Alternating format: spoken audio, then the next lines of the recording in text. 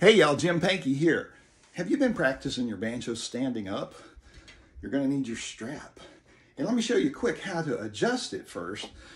You're going to need your straight back chair.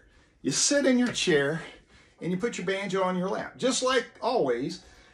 And then you adjust your strap so part of the weight is on your shoulders, part of the weight is on your legs. And then when you stand up, everything stays in the same spot.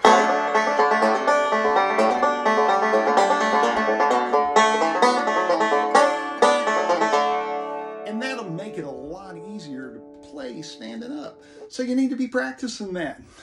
Hope that's a helpful tip. We'll see you next time. Bye, y'all.